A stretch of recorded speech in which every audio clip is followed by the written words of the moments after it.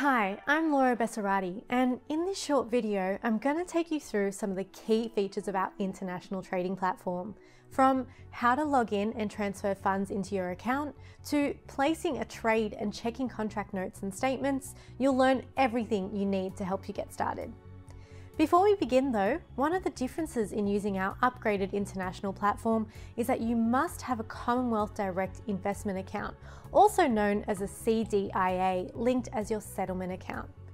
If you don't have a CDIA, you can apply for one via the Offers and Apply button by selecting Applications from the left-hand side menu. Once you've logged into your CommSec account, the first step in being ready to trade via the international platform is to move Aussie dollars from your linked CDIA account into your CommSec International Shares account. To do this, click on Portfolio from the top menu bar of the CommSec website. The Portfolio page will list all of your CommSec accounts.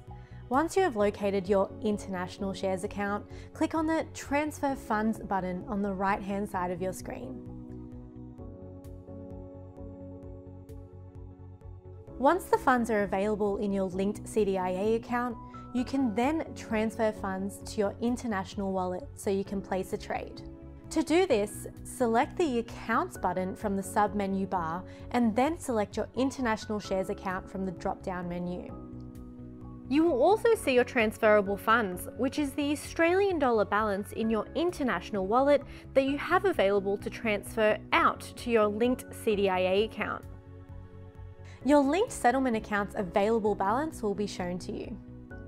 Enter the amount you wish to deposit up to the amount of transferable funds you have available and a description for the transfer. Then press Review. If the details are correct, submit your transfer request by clicking Transfer. Your deposit should instantly move into the international trading platform, ready for you to trade straight away. We're now ready to place a trade. To do this, you'll first need to select Launch Platform, which you can locate beside your International Shares account on the Portfolio page. You'll then be taken to the home page, which will allow you to access a range of tools and features on offer. These include the main menu bar, which allows you to navigate through the platform and access the Portfolio, Trade, Research, and Performance and Reports tab. You can also view the total balance of your portfolio, including securities and cash, which will be displayed in the Aussie dollar equivalent amount. You can also view your funds available for withdrawal, which is displayed as cash, the funds available to trade, shown as buying power, and any dividends pending payout after the ex-dividend date has passed.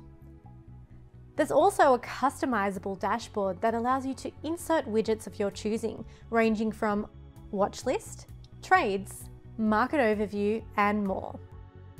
And finally, there's a quick navigation to open an order ticket if you already know the details of the order you want to place. Once there, you can either select the Trade button on the right-hand side of your screen or choose Trade from the main menu bar. Once you click on Trade, a drop-down box will appear to reveal the following options. 1. Order ticket, where you can place an order into the market. 2. Orders and trades, where you can review your open, cancelled, executed, and partially executed orders. And 3. Close positions, where you can sell all or a percentage of your portfolio down. Let's firstly look at placing a trade by clicking on Order Ticket. Once here, you can search for company symbol or company name and select Buy Order or Sell Order.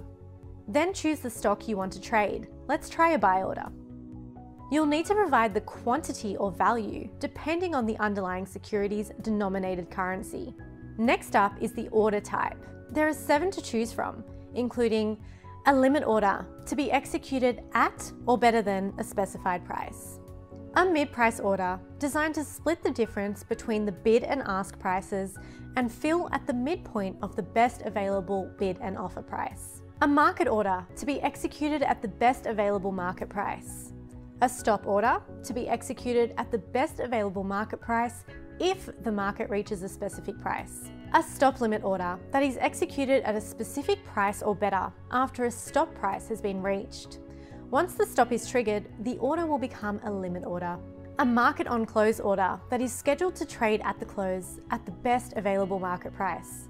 And finally, a limit on close order that is scheduled to trade on the close at or better than a specified price. Once you've selected the order type, you can now choose an expiry period, day only for an international shares account. The next step, attach orders, is optional. If you'd like to use these conditional order types, select profit taker or stop loss. If not, you can leave these unticked. Once you're ready, select preview to check everything is correct, then select transmit order. In certain applicable markets, you may need to trade in minimum lot sizes. These lot sizes can vary depending on the exchange and the security traded. In general, a lot size is the minimum number of units that can be traded, and for markets with lot size trading restrictions, all orders must be a multiple of the lot size to be accepted. To help you with lot sizes, the order ticket will default to one standard lot size for the relevant market. But remember, not all markets have lot size restrictions.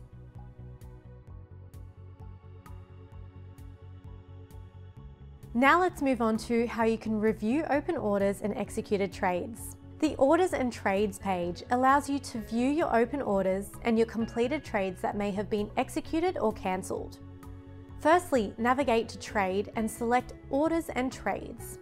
You can view your orders, which may be unfilled, partially or fully executed. The Action section will state whether it's a buy or sell order. Filled Remain shows how many of your units have executed and how many have not. Status provides an update on the status of your order. And Price shows the price at which your order has executed. If you want to amend or cancel the order, you can click the three dots above Order ID. Finally, you can view your completed trades which may have executed, expired, or cancelled.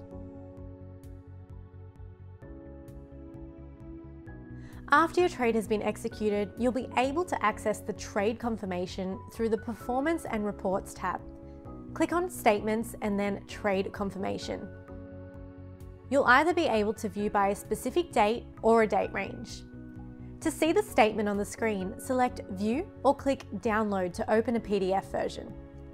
If you'd like to learn more, please visit www.commsec.com.au/international, where you can find our International Shares Client Guide. That wraps up our tutorial on how to use the upgraded CommSec International platform. We hope you found this video useful and look forward to helping you on your international share investing journey.